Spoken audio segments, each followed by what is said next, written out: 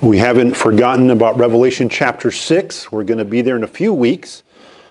But as we look at Revelation chapter 6, we are going to notice that this is the time that God pours out His judgments on the world. But before that happens, we want to look at the subject here of the rapture taking place before this time of judgment. So therefore it's referred to as a pre-tribulational rapture, meaning that it happens before the time that God pours out His wrath on the world. Beginning in Revelation 6, of course, begins the 7 seal judgments, then the 7 trumpet judgments, and then the 7 bowl judgments. God unleashes His wrath upon the world. It is different than Christians who are now suffering for their faith, and certainly Christians have suffered throughout Christian history. The Word of God promises, yea, all that live godly in Christ Jesus shall suffer persecution. And that is certainly true. The belief in a rapture doesn't mean we don't believe that Christians shouldn't suffer. Christians have suffered throughout Christian history and will until Christ comes for His own. The distinction, though, during the tribulation period, it is, yes, it has persecution of Christians by evil people, including a world ruler known as the Antichrist. But the tribulation period is distinctly different in that God is pouring out His wrath upon those who dwell upon the earth.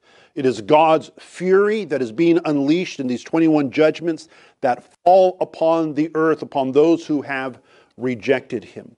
So we're going to look at 2 things that I believe happen before God unleashes His judgment, and that will be the issue of the rapture, and secondly, what we refer to as the judgment seat of Christ. This is not a judgment of heaven and hell. It is an issue of judgment for believers of their works. That is to say that believers, when in heaven, Christ will give out rewards as those that have faithfully served Him that are His own. And we're going to look at that in the coming weeks. Right? 1 Thessalonians chapter 4. Let's go ahead and stand as we read the Word of God this morning.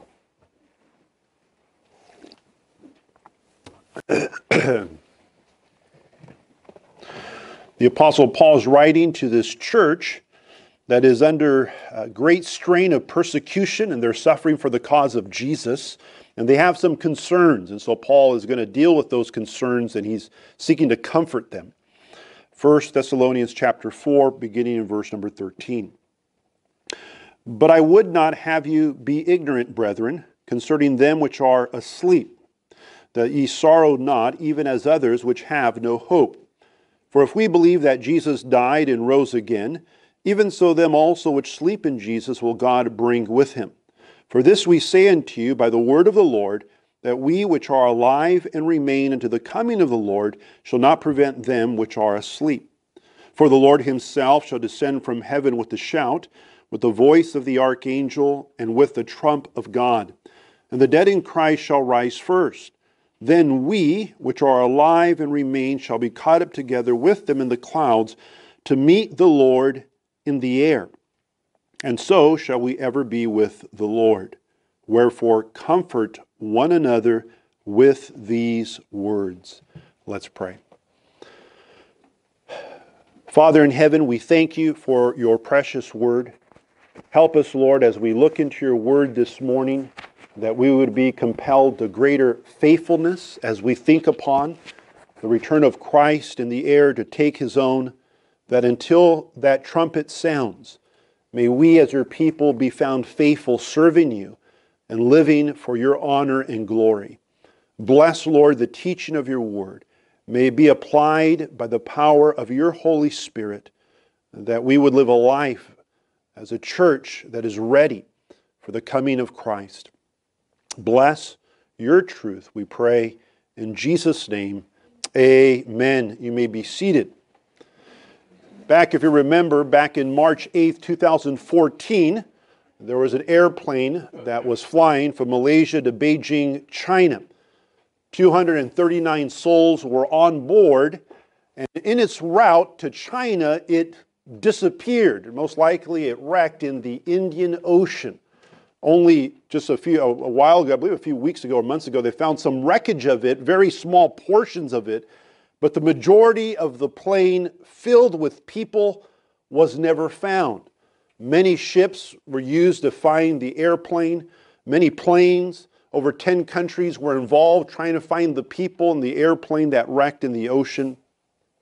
They couldn't find them. Headlines read, "What could have happened to 239 people?" Another headline, how could he be here one moment and be gone the next?" And that is exactly what happened to that flight and all 239 souls on board. According to the Bible, a time is coming when this thing will happen on a more global scale. A day is coming when millions of people will suddenly vanish from the face of the earth without a trace. When that event occurs, calling the FBI will be of no use. But unlike most modern-day books on the subject of the rapture and on Bible prophecy, Paul's concern was not just doctrinal, but it was pastoral. He was writing to people who were suffering and were wondering if they had missed the rapture, if they had missed the rapture.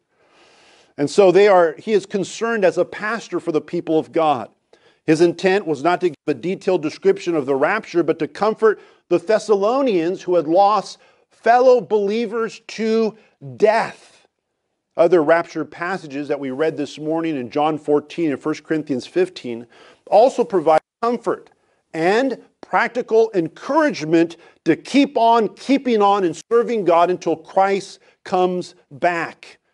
The Thessalonians, these Christians, their fear was that they were, during this time period, referred to as the day of the Lord, a time when God will unleash His awesome wrath upon a Christ-rejecting world. Now think about that. The Thessalonians thought they were in the day of the Lord, and they were concerned, thinking, what has happened? Now, if they were not taught by Paul that there would not be any rapture before the tribulation period, they should have been excited, not confused, because they were entering the tribulation period knowing that Jesus is coming back soon. But that's not the case. They think, and they're under the understanding that something's wrong. Did we miss the rapture? We are in the midst of suffering. Is this the day of the Lord that we're in? That is their thinking. If they had been taught that they would go through the tribulation, they wouldn't have grieved for believers that died. They would have said, that's great that Uncle Charlie died in faith in Jesus and doesn't have to suffer persecution under the Antichrist. This is a great thing that Uncle Charlie died before this time that we are in. But that's not what was happening. They were sad because several believers had died and Christ had not come back for His own yet. They feared that the rapture came and somehow something is going wrong. And of course, they were not in the tribulation period. They were not under a time of God's wrath. But they did know, as Paul knew, that the rapture was imminent. That is to say, that the rapture could happen at any moment. In fact, earlier, 1 Thessalonians 1:9, the Apostle Paul wrote to them, "For they themselves show of us what manner of entering in we had unto you. How ye, the Thessalonian believers, you turned to God from idols to serve the living and true God, and to wait for His Son from heaven." And the word wait has the idea of anticipation. That Christ could come back at any moment for them. Hebrews 9:28 tells us the same thing. So Christ was once offered to bear the sins of many. Unto them that look for Him shall He appear. That is, He's going to suddenly come. In fact, He refers often to coming as a thief in the night. Here in 1 Thessalonians 4:13, Paul writes them and tells them, "But I would not have you be ignorant, brethren, concerning them which are asleep." Now, Paul's not writing about those who sleep during the church service. Not that that would ever happen here. He's not writing about those who have physically fallen asleep as much as he's referring to those who had died and their bodies have gone to sleep in the grave. They've come to faith in Christ. They physically died before Christ came back. The word sleep or asleep can be used of normal sleep, but is also used to refer to the believer's bodies when they die.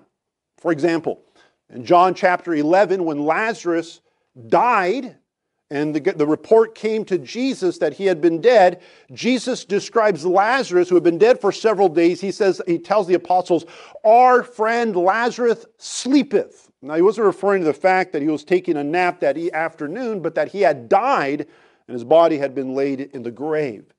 In Acts 7, Stephen is preaching and he's persecuted for his faith in Christ. They drag him outside the city, and the Bible says they stoned him to death. He kneeled down and cried with a loud voice, "Lord, Lord," he says, "lay not their sin to their charge." And when he had said this, he fell asleep. That is, he physically died. We see this is used as a description of death. It is important to remember that in the New Testament, the word sleep applies to the body, but never to the soul. Remember when Jesus was dying on the cross, he turned to the repentant thief and said, "Today thou shalt be with me in paradise." He didn't say you're going to go to sleep for a few thousand years, but later on you're going to join me in paradise.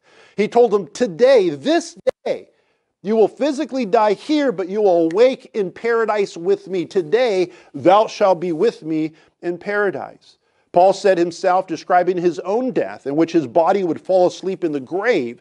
He said in 2 Corinthians 5:8, to be absent from the body is to be present with the Lord. In fact, in Revelation 6, that we're going to study in a few weeks, John sees before the throne of God those who have been killed for their faith. And they are not sleeping. They're actually talking to God, praying to God, praising God.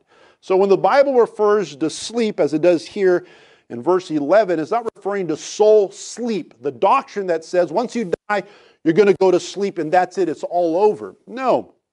The body goes to sleep, that is, it's no longer alive, but the soul of the believer goes immediately into the presence of Almighty God. Paul's purpose here was distinctly pastoral. He urged the church to use his teaching, verse 18, to comfort one another with these words. Brethren, I would not have you be ignorant, brethren, concerning them which are asleep, that ye sorrow not, even as others which have no hope. Notice, he doesn't say, I'm not writing to you to tell you that as a Christian, when someone that you love as a Christian dies, that you shouldn't cry. No, it's expected that there would be sorrow when a believer dies. It is normal. In fact, it would be abnormal for someone that you love dies and you're happy and you go party. That is strange. The idea here is that when a loved one dies in faith in Christ, you sorrow, you weep, you cry, you mourn, but not like those who don't know Christ. You don't go out there, pull out your hair and take your life.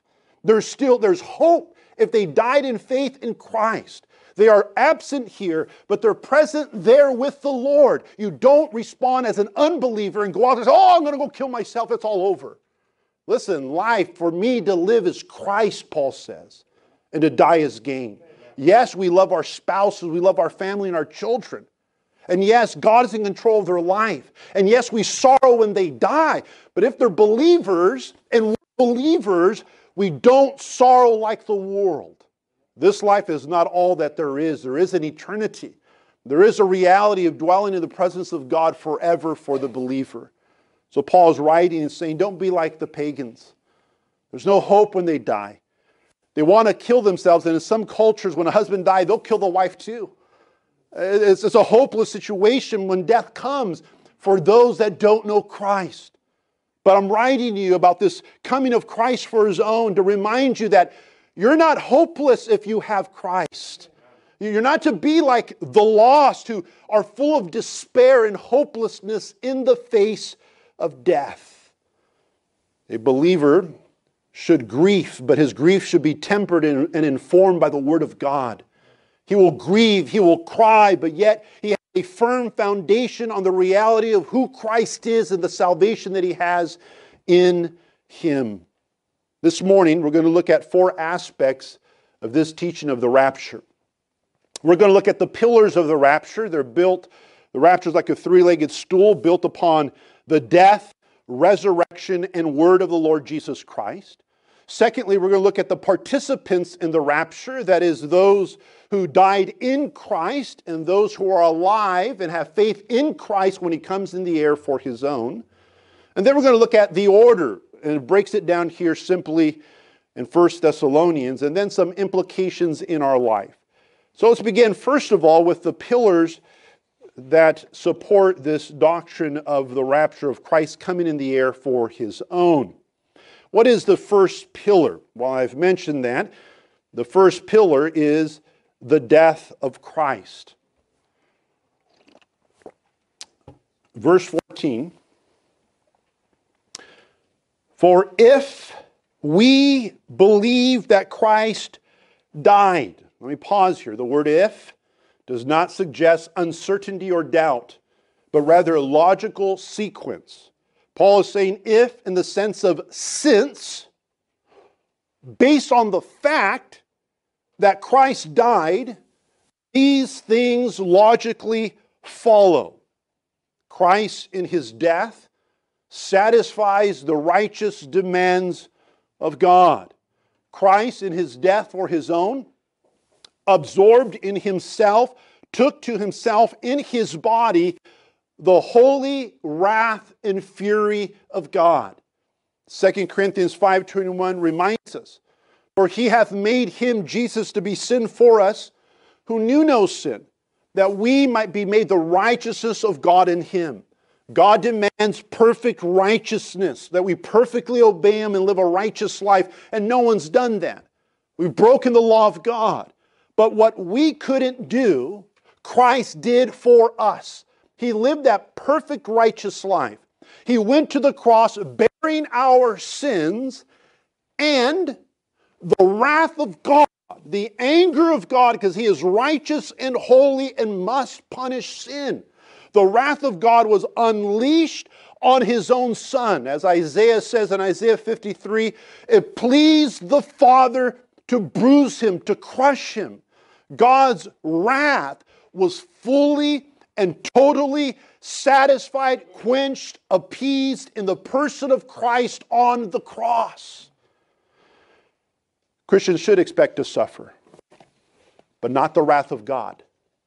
The wrath of God, there is no more wrath for the believer. Christ has drunk the cup of God's wrath poured out on the cross of Calvary. Therefore, there is now no condemnation to them that are in Christ Jesus. This is the first basis. How do we know we're going to escape the fury of God's wrath? Small pictures that we've seen in the worldwide flood. A small picture of God's wrath and the destruction of Sodom and Gomorrah. Small pictures. But those were previews to the main movie, the main picture in Revelation. It is a time when God pours out his wrath on earth dwellers. How can a man escape the wrath of God? Only in Christ. Only in Christ is there escape from the wrath of God, for his wrath has been satisfied in his Son on the cross. That is the reason you can expect as a believer to escape God's wrath, not because you deserve it, not because as Americans we simply just don't want to suffer, but because wrath of God has been satisfied in Christ. That is the first basis. Secondly, the resurrection of Christ. The resurrection of Christ. Verse 14, for if we believe that Jesus died and rose again, even so them also which sleep in Jesus will God bring with him. The resurrection is extremely important. Christ is not on the cross. He's not on the cross. He was on the cross. He did lay down his life on the cross, but he is not on the cross. He has risen from the dead the third day. And in his bodily resurrection, it is the Father's stamp of approval on the work of the Son. It is the Father saying to the world, I accept my Son's life in the behalf of those whom he died for. I am fully satisfied with what he has done. The Bible states that God can be, quote, just and the justifier of him that believeth in Jesus. Romans 4:25 reminds us who Jesus was delivered for our offenses and was raised for our justification. How do I know that the Father will accept the Son's sacrifice on my behalf? His resurrection. His resurrection is testimony that he truly did pay for all our sins on the cross of Calvary. He died, he rose again, even so. What is Paul doing? He's making a connection. Christ died for us. He rose again from the dead for us. Even so, now there's a connection, as Jesus would say in John 14:19, because I live, ye shall also live, speaking to believers. Because I live, ye shall live.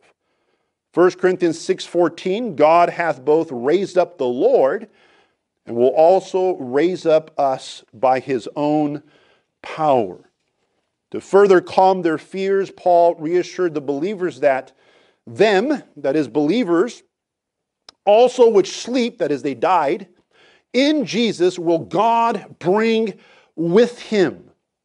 God will bring with him the souls of those who have died in faith in Christ, for they could receive their new bodies, glorified bodies, bodies that are physical, that are perfect, bodies that it could even eat, but don't need to eat. So then why would you eat? Because eating tastes good. It was good food. And like the body of Jesus, when he rose from the dead, he told the disciples in the Gospel of Luke, give me a piece of fish and honeycomb, and he ate it. And he says, look, and handle me, a spirit has not flesh and bones as you see me have.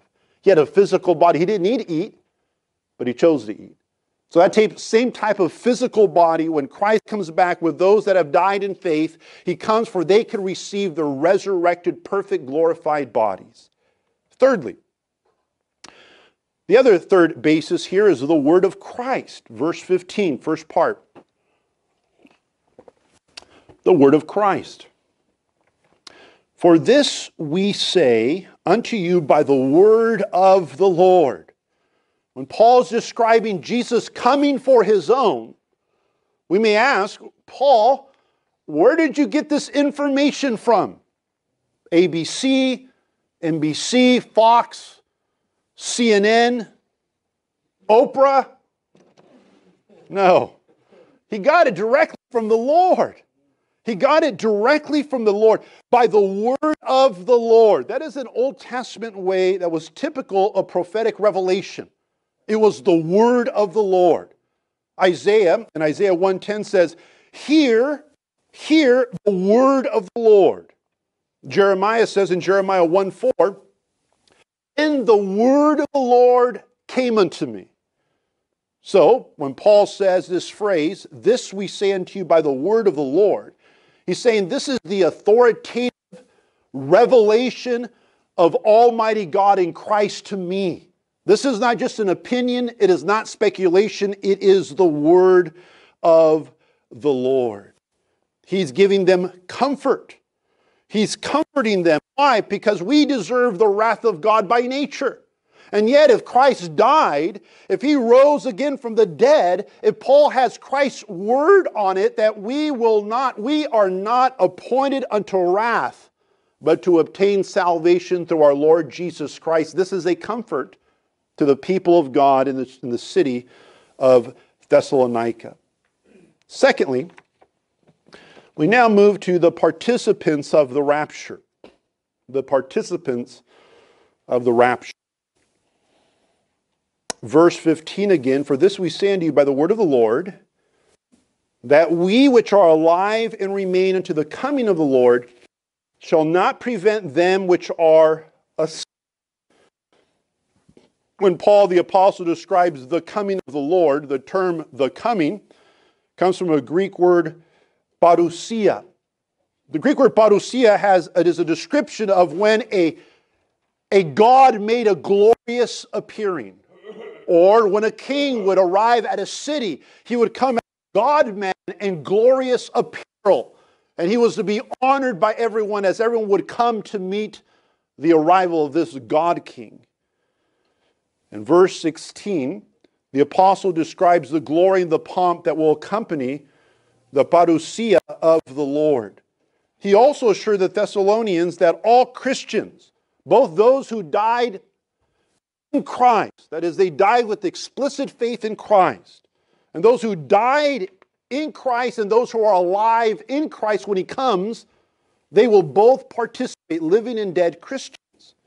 The two groups which are alive and remain to the coming of the Lord, and the second group, them which are asleep. Now, what is interesting here is that when Paul describes this, what is going on here, he includes himself. In verse 15, he says, by this we say unto you by the word of the Lord, that we, which are, not you, we which are alive and remain to the coming of the Lord shall not prevent them which are asleep. He includes himself. In fact, he did the same thing in 1 Corinthians, as Brother Ed read this morning. When he described this event, Paul wrote in 1 Corinthians 15:51, behold, I show you a mystery. What is a mystery? It's not a mystery as what you watch on TV. A mystery in the Bible is a truth that God did not reveal in the Old Testament. But now the truth is being revealed in the New Covenant. And he says this, not that the coming of Jesus was a mystery, but this coming in the air for his own was a mystery. He says, behold, I show you a mystery, 1 Corinthians 15:51. We shall not all sleep, but we shall all be changed. What are we saying here? Paul is speaking of the imminency of the coming of Christ for his own. You have passages that describe our Lord's coming in two ways that seem almost contradictory. On one point, it can happen at any second, like a thief in the night, right? Thieves don't call you, hey, I'm coming at 9 o'clock, bro. I'm coming to take your TV at 9. I'll be done by 9:15. Don't worry about it, right? A thief just comes. And yet, the second coming of Christ comes with major signs. You can't miss it, man. Even a blind person would see it. Major, I mean, 2/3 of the earth's population being killed by God in supernatural catastrophe. That's a big sign. Sign after sign after sign before his coming. And yet, the Bible has verses that say there's no sign, and then he comes. Well, which one is it? It's both. Because he comes for his own in the air, but he comes with his own at his second coming. And when it comes to this first aspect of the rapture, Paul includes himself. Man, we could be caught up at any moment. This could happen. D.L. Moody used to say, I never preach a sermon without thinking that possibly the Lord may come before I preach another. Dr. G. Campbell Morgan, a distinguished British pastor, said, I never begin my work in the morning without thinking that perhaps God may interrupt my work and begin his own. I'm not looking for death, I am looking for him. What was the preacher saying? I'm not looking for the undertaker, but for the upper taker. I'm ready at any moment. And listen, he knew that this could happen. This is a mystery. Not that no one knows what it's about, but it wasn't revealed in the past, but now it's being revealed by God through the Apostle Paul. Those who died go up first.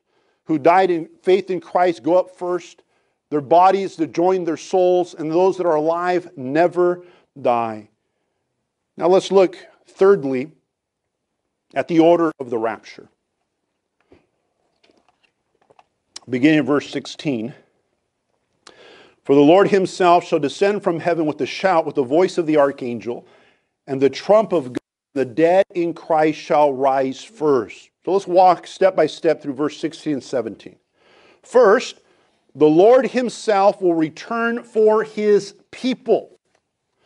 Jesus receives his own in the air. At his second coming, according to Matthew chapter 25, the only people that the Lord snatches up is when he uses his angel to snatch up those who are wicked to throw them into hell. But at the rapture, he's snatching up his own. He's taking his own to himself. He doesn't send angels, he does it himself. But at his second coming, he uses angels to snatch up the wicked to judge. But at the rapture, Jesus comes himself for his own. Secondly, Jesus will descend from heaven where he has been since he ascended to heaven. He's at the right hand of the Father. Third, when Jesus comes down from heaven, he will do so with a shout. This has a military ring to it, like a commander calling out his troops to fall in line. It's like the authoritative voice of Christ when he appeared before the tomb of dead Lazarus, who had been dead for 4 days. And he said, Lazarus, come forth. And what did Lazarus do? He came forth. He had no choice. He came forth. And so Christ comes with an authoritative shout to call his own unto him. Fourth, the voice of the archangel will sound. In Jude 9, the only archangel we know of is Michael the archangel. Scripture doesn't say whether it's he or another one, but whoever it is, he, this archangel, adds his voice to the Lord's shout of command. Fifth, with the Lord's command and the archangel's voice, there's added the trump, or the trumpet of God. Now in Scripture, trumpets were used for different reasons. According to Numbers 10:10, to announce the feasts of Israel, trumpets were used. 2 Samuel 6, to announce celebrations, trumpets were used. To sound an alarm for war, Numbers 10, a trumpet was used. But trumpets, we could say their purpose is basically twofold in the Old Testament. First of all, in Exodus 19, a trumpet was used to assemble the people of God. They would blow out the trumpet in order for God's people to assemble. And the second purpose of trumpets in the Old Testament, according to Zechariah 1 and 9, was the signal deliverance for the people of God. Sixth, after the trumpet sounds, sixth, the dead in Christ shall rise first. In other words, those that are alive at the rapture do not precede those who are dead. Those who have died in Christ, their bodies will join their souls first, and we come after that. Verse 17, then we which are alive and remain shall be caught up together with them in the clouds to meet the Lord in the air. And so shall we ever be with the Lord. Harpazo is the word translated caught up. It refers to a strong, irresistible act. Think of a father who has a son, a 2-year-old. And he's running, and he's about to run in the street, and there's traffic. The father doesn't say, oh, Johnny, can you please stop, Johnny? That's not what he does. He grabs the son and he snatches him with force from danger. That's the picture of caught up. We see examples of this in the Bible. We think of Enoch. In Hebrews 11, the Word of God tells us of Enoch who lived before the flood. By faith, Enoch was translated that he should not see death. Right before God unleashed his wrath in a universal flood that covered the world, God snatched up, he caught up, he raptured Enoch before the time of judgment in the Old Testament. Then we find the case with Elijah in 2 Kings chapter 2. How God sends a chariot of fire to take Elijah up. And Elijah, like Enoch, never died. He was taken directly into heaven. Philip, in Acts 8, got raptured. But he got raptured not this way, he got raptured this way. He had a sideways rapture.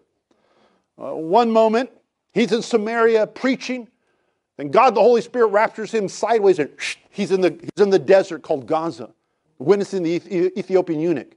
When God is done, God transports him sideways. So unfortunately, he didn't go up, he went sideways. But he was snatched up. Now let me some differences between the rapture and the second coming. At the rapture, Christ comes to reward believers, that take us to the Father's home, where there is the judgment seat of Christ for believers. At the second coming, Christ comes to judge the earth. At the rapture, the Lord snatches away true believers from the earth. He comes in the air for his own. At his second coming, he's not snatching up any believers. He is snatching up unbelievers in order to send them to eternal judgment. At the rapture, unbelievers remain behind. Believers are taken up, unbelievers are left behind. The second coming is the very opposite. Unbelievers at the second coming, snatched up, sent to judgment. Believers, those that come to faith, mostly Israelites, but some Gentiles that come to faith during the tribulation period, what happens to them? They enter the millennium in normal human bodies. Isaiah speaks of them having children. Isaiah 2 speaks of little kids playing with snakes that are no longer poisonous. The lamb is laying down with the wolf. How can you have little babies, little toddlers, because people are still having babies? They're people who come to faith in Christ at the second coming. The unconverted are snatched up, sent to judgment. Believers that have come to faith enter into the millennium with normal human bodies and a perfect world, the millennial reign of Christ. At the rapture, lastly, believers will receive glorified bodies. At the second coming, no one will receive glorified bodies. Believers enter with their normal human bodies into the millennial reign of Christ. Listen, if there is no rapture, just the second coming of Christ, Christ comes, he snatches up all believers and all unbelievers. Unbelievers are thrown into hell. All believers receive the resurrected bodies. Who are the people in the millennium with normal human bodies? Where do they come from?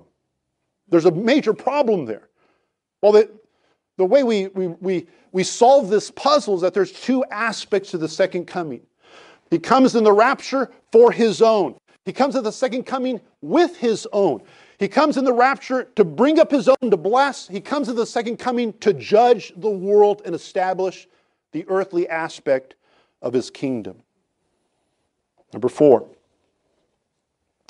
the practical implications of the rapture. The first one is in verse 18 of our text. Wherefore comfort one another with these words. He's writing them, and he continues to write to them. He comforts them. Hey, guys, you're not in the day of the Lord. You're not in the Great Tribulation period. You haven't been left behind. You don't have to mourn those that have died in Christ. They're not going to miss out on the rapture. In fact, they'll be a little bit ahead of you when Christ comes in the air for his own. This is comfort for believers who had died in faith in Christ. He cares for them. He wants to help them live the Christian life faithfully on earth. But let us look at a couple of other implications that the rapture has in our life. The truth of the rapture should cause us, number 1, to be steadfast. Steadfast. What does steadfast mean? Don't quit. Don't throw in the towel. James 5:8. James writes, be also patient. Establish your hearts. For the coming of the Lord draweth nigh. It draws near. Establish your hearts means be resolute. Have firm courage. Have an attitude of total commitment. Don't quit. Don't throw in the towel. Don't say, oh, I can't handle it. My trials will never end. I quit. Don't do that. The coming of the Lord is right around the corner. He's coming quickly for his own. Hang in there. It's just right around the corner. Stay faithful to the Lord. Establish your heart. Be firm in your conviction. Be steadfast. Don't quit. Well, I'm going to serve the Lord, but if things don't go exactly, I quit. Don't quit. The truth that Christ could come at any moment for his own ought to encourage firmness of commitment. Amen. Secondly, the truth of the rapture should cause us to be faithful to church. Okay, Pastor, I knew you would say something like that. I didn't write this passage. Hebrews 10. An exhortation to Hebrews who are thinking of, some of them already stopped coming to church, assembling with other believers. He's writing in Hebrews 10:24, and he says, let us consider one another to provoke unto love and good works. In other words, we gather together to worship God true, but we also gather together for we can help each other live for God, right? For we can encourage each other to serve the Lord. Provoke. Sometimes the word provoke is used in a negative sense. You want to provoke someone to anger? Hey, man, you look ugly. Your mama, blah, blah, blah, blah. Where's combat boots? Blah, blah, blah. And you're just provoking and provoke because you want them to get angry, right? Some people are quite good at that. Provoke. The Bible uses it in a positive sense. You're to come, yes, to worship God in the assembly, but you're here because you need other Christians to stay faithful. Amen. We're to encourage each other. It is a sad day when a man says, I don't want to go to church because people are they're telling me I need to be faithful to the Lord and they're hurting my feelings. What? That's what church is about. To help each other in the race of faith. To encourage each other to be faithful. And the writer of Hebrews says the next verse, not forsaking the assembling of ourselves together as the manner of some is, but exhorting one another, and so much the more as ye see the day approaching. What is the day? The day of Christ coming for his own. The closer we get to Christ coming for his own is not a time to neglect the assembly with other believers, you ought to be more faithful to Christ. The more prophetic truth we know of Christ coming for his own, it ought to encourage us to be more faithful. For Christ to come in the air and to catch you at Lake Williams when your church is assembled here. Man, I wouldn't want to be in your shoes. What? The worship of God, the study of his word, and being out in the lake is more important than that? Are you kidding me? We ought not to forsake the assembling of ourselves together, as the manner of some is, as some Christians are doing. So much the more as you see that day is coming. That day is closer than ever before. God has placed all the pieces of the puzzle, and he's holding back the dam of his wrath. Zechariah, a prophet that lived 2,500 years ago, spoke of the second coming of Christ as Israel dwelling in their own land in unrepentance, repenting and looking to Christ who comes in the air to save them. That could not have taken place before 1948. Today it can. But God has placed them back in their land in unbelief. All the pieces of the puzzle that are necessary for Christ to come back. It's not coincidence. Oh, what a wonderful coincidence. Oh, I can't believe this. This is coincidence. This is an accident. It is not. It is God setting the stage for history, because history is his story. It's his story. He's in control. We ought to be faithful. Number 3, the truth of the rapture should cause us to have holy conduct, to grow in holiness and practical sanctification.